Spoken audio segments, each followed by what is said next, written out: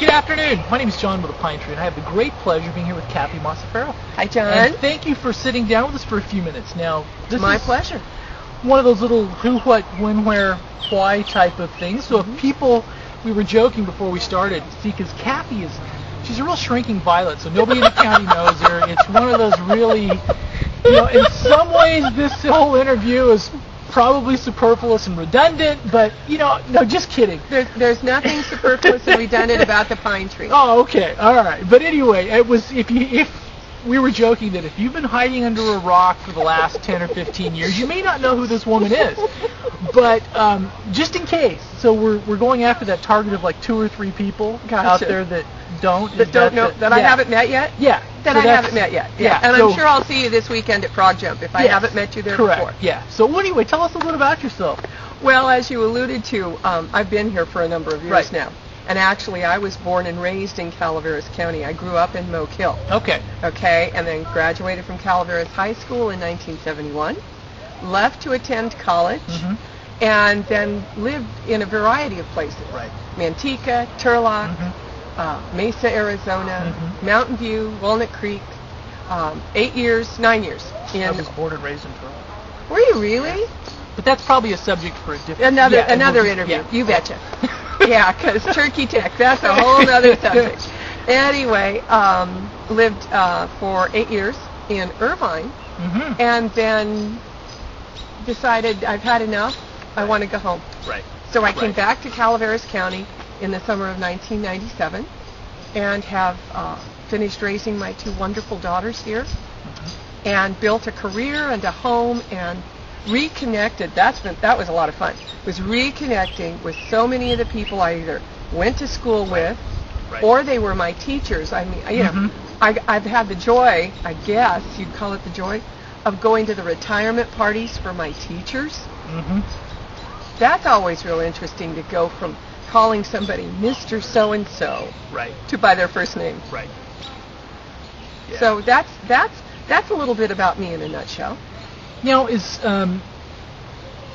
you're running for supervisor, what are some of the things you would like to accomplish, or what are things you would like to know what would be, I guess, your platform, for lack of a better term, or what you would like to get done? Well, my primary platform is restoring consistency. Right. Because for the last 10 years, I've been a community banker here in Calaveras County. So I've worked with contractors, developers, people who want to build a home, people who want to open a business. And the last couple of years have been some pretty frustrating times. You can get one answer at 9 o'clock in the morning and another answer at 2. Right.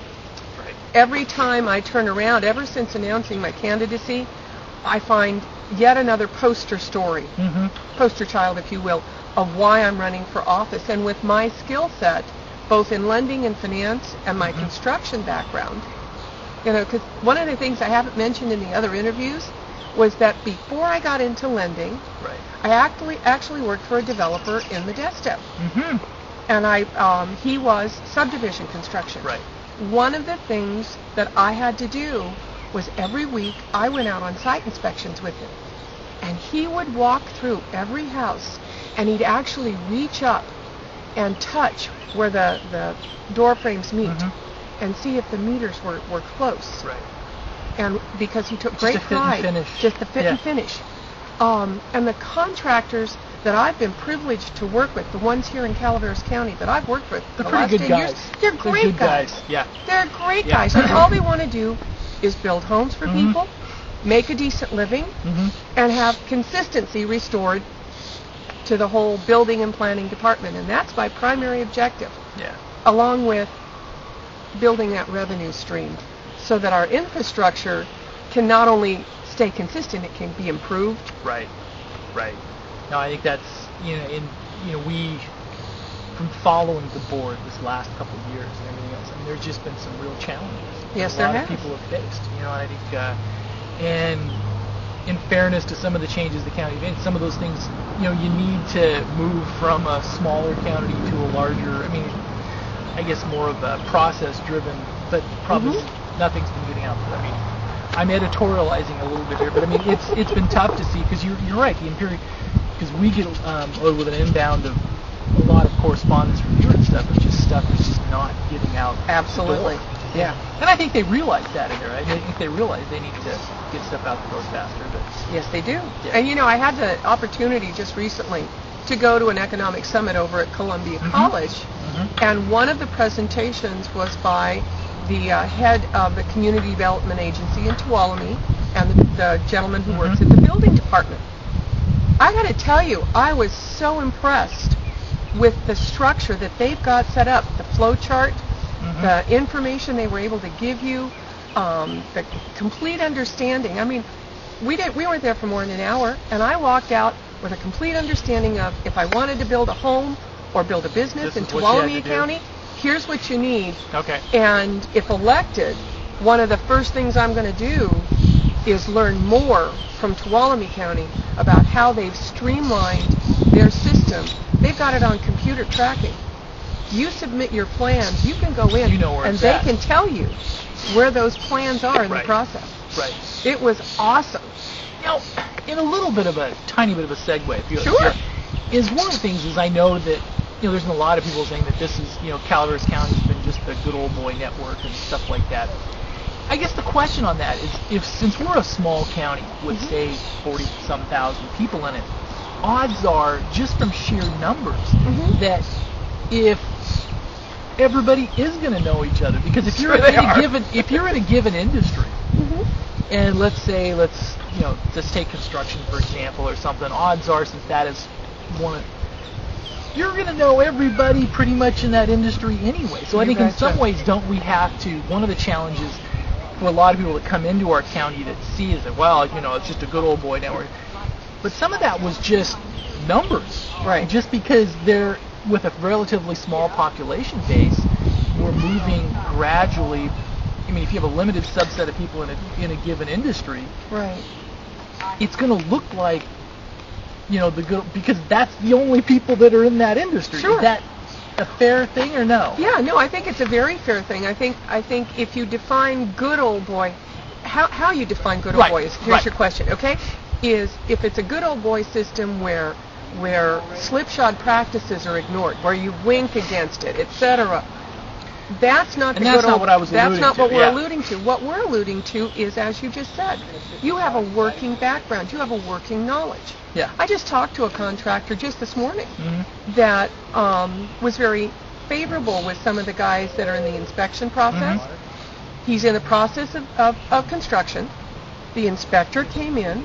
Now, the electrician is down on his knees working with this outlet. The plug is over here on the counter. In some counties, they'd have taken one look at it and go, nope, and walked out and would not have finaled it. It was the only item done. Got it. To be done. But when you've got people who have a history of working with these guys, who know who you can trust, who know who you have to lean on, common sense should have an opportunity to prevail and walk in. There's the guy on the floor. He's putting the socket in. Yeah. Okay, no problem, because what's he going to do? Leave it undone? No. I don't think so. Now, conversely, I know of a contractor, not of Calaveras County, that I would never recommend. When he put the slab down on the house that he was building for some people, he cemented right over the hole for the toilet. And couldn't understand why the buyer wouldn't sign off on it. County wouldn't sign off on it. Buyer wasn't going to sign off on it. The contractor was really unhappy. Like I said, he doesn't work here in Calaveras County. Got it. But you do. Good old boy can have a bad connotation, and that's not what I have found here in Calaveras County. Right. It's called common sense. Yeah. Does it make sense? Yeah. Where's the benefit to the public good? Right. Because, as an example, the same thing as I know of a couple contractors that have built several houses for the same customers. Yes. It's absolutely. As they've migrated through different phases in life or whatever, and I think that's probably about as good a recommendation as you can get for a lot of these guys. Well, when I started my banking career here in Calaveras County, I worked for what was Central Sierra Bank. So we were very small. We were only 7 branches. In those days, the loan officer was required to go out to the site and walk through it. Now, I always told the customer, you are your quality control expert. Right. You make sure that really is the color that you picked, and that you're happy with it before you authorize me to sign off. But I've worked with these guys literally from the ground up, and I know what they build. And everybody, by and large, we won't make a huge blanket statement, but by and large, this nonsense of our health has been compromised or our safety's been compromised is just that. It's nonsense. Because I know these contractors, and nobody's safety and safety and health has been compromised. Right. They're guys who are, the great thing about Calaveras County is all you have to do is mess up once, and the word of mouth will kill you. Yeah. If you want to build in here again. Yeah. Understood. Well, I guess we probably went off on enough a little on that. Tangent there, Anyway, so what else should people know? Well, one of the things that I was really pleased with the other night at the candidates' night, when all three of us were done, there's no cameras on, nobody's around, Gary Toffanelli stood up to Zero McDaniel and I and said, ladies, I want to tell you how honored I have been to have run in this campaign with you. Nice. Because all three of us have made a point of focusing this on the issues. Right, you have. And nothing else. Yes. I've heard from a couple other candidates not in this race. Yeah. Their signs are getting trashed. They're disappearing. They're getting defaced or whatever. Some of the other districts have been a little.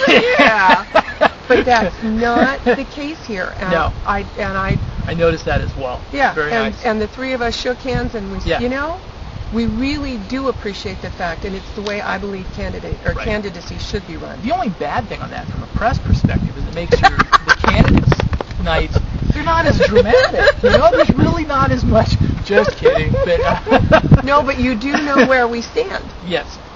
And that's the important thing is, where do we stand on the issues? So one of the things I'm glad I have this opportunity to say is that it's been an honor to have run with Zerl and Gary, because we may disagree on the issues or where we want to get and where we want to see Calaveras County go. But the bottom line is it's been an issue-oriented campaign, and it's been an honor. Yeah, and I think it's and you've had enough public discourse out there. I think if people are paying attention, they can discern the distances and policy of policy outcomes. From different Well, and we've got different backgrounds. Right. So you look at where we stand on the issues, what our skill set is, what our background is. Yeah. That's what you should be voting on. I guess it's a little outgoing piece then. If you could push it out, I know this question's been asked in some of the candidates' nights. 10 years from now, what would you like to see Calaveras County accomplish in Calaveras County? What would you like to see? Well, certainly, the whole thing comes down to 2 terms. 2 terms. Or 3. But, yeah. 3. Got it. Yeah. Balance. We have to strike a balance. We cannot just stop growth. We just can't. Right. Our county will cave in. We won't have any money for sewers or water, for law enforcement, for fire protection. So, 10 years down the road, what I'd really love to see are businesses here that complement and increase the revenue without necessarily bashing the small business owners that have been here all along. Yeah. I'd like to see, and I had a chance the other day to talk to the gentleman who owns the land out at Toyon. Yeah, and I'd love to see... Is this another push for the outlet mall? For the outlet mall. There you go. The outlet mall, because it'd draw in from all those counties. I agree, yeah. People take buses to go outlet shopping. So they come in, they spend all their money, and then they go home. See, and then it would also be a nice compliment for, as a District 1 compliment for like Murphy's or something, right? So you'd have, you'd balance out the county. Exactly. Tourist draw that But way. it wouldn't be in anybody's backyard. That's true. There's no houses to be impacted. There's no oak trees left, unfortunately. They went away long, long time ago when the lumber mill was still there. Right.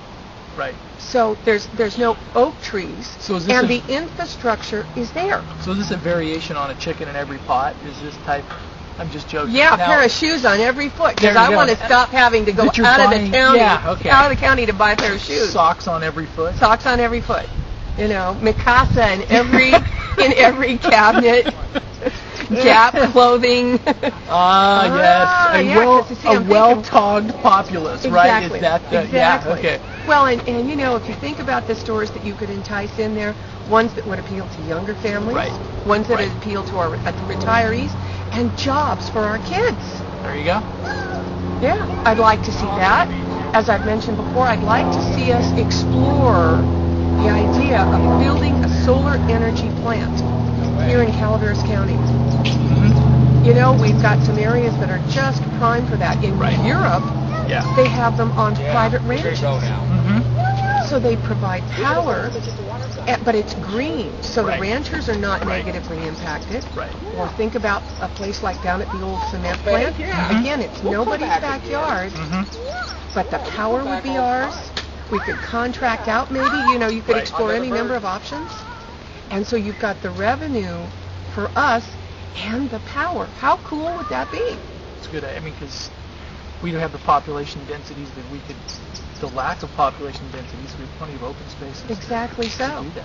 And it would protect the open spaces Yeah. and still provide a revenue stream. And the panels would provide shade for cows. Yeah, if they were ever caring about it. Right? The 'Cause that horses would- care more about the shade for cows. Oh, Yeah. okay. Yeah. Anyway, anything else Yeah, you right. want to add?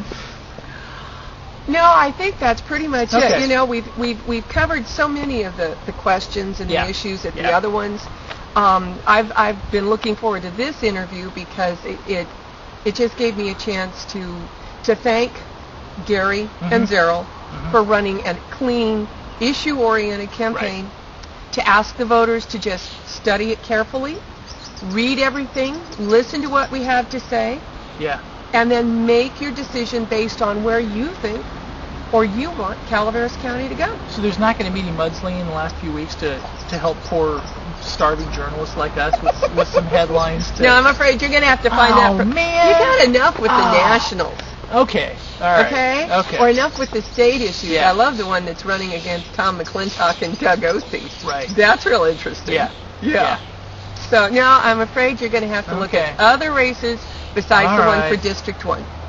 Thank you very much. And good My luck. pleasure. All right. Thanks so